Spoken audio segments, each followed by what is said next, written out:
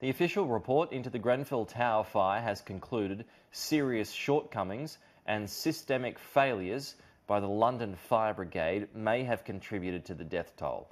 72 people died in the blaze which engulfed the 23-storey tower on June 14th, 2 years ago.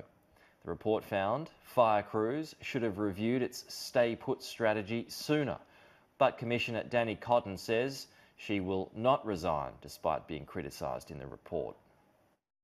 What's been important for me and continues to be important for me is that we are putting steps in place to change things. We are learning. We've identified our own areas that we've been concerned about way before the inquiry. It's important for me that I continue to protect the people of London by putting those steps in place and developing London Fire Brigade. And by resigning now, that would not happen. Survivors and family members have called for the London Fire Chief and other senior officers to be prosecuted over the inferno. Laura Bundick has the latest.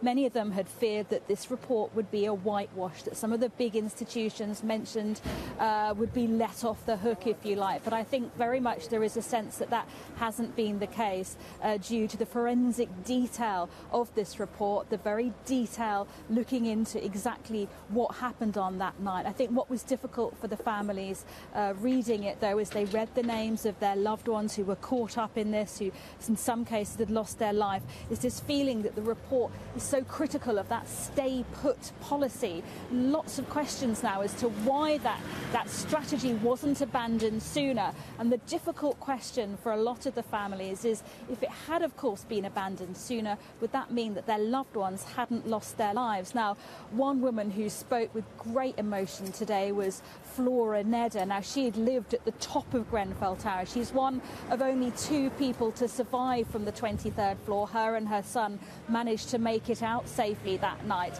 She'd lived in the tower for 20 years, and she said as she was descending that night in the stairwell, she came across 20 or 30 people making the reverse journey. They'd been told by firefighters in whom they'd placed their trust that night to come up, that they should go to the top of the building, that they could be rescued by a helicopter. Flora said it was difficult for her. She said, I know this building so well. I knew that that would not be possible, but still they made their way upwards, and Flora and her son managed to escape, but Flora lost her husband, who stayed behind to help others. So there is a sense that, of course, this frustration that if that stay-put policy had been revoked, had been rescinded earlier, then we wouldn't be dealing with so many lives lost.